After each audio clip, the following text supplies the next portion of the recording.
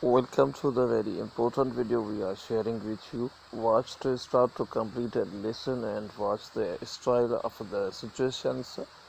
Pablo Maffeo Falta paso peligroso con Vinícius Júnior pero sin tarjeta roja polémico. Pablo Maffeo missing step with Vinícius and Junior, but without red card, without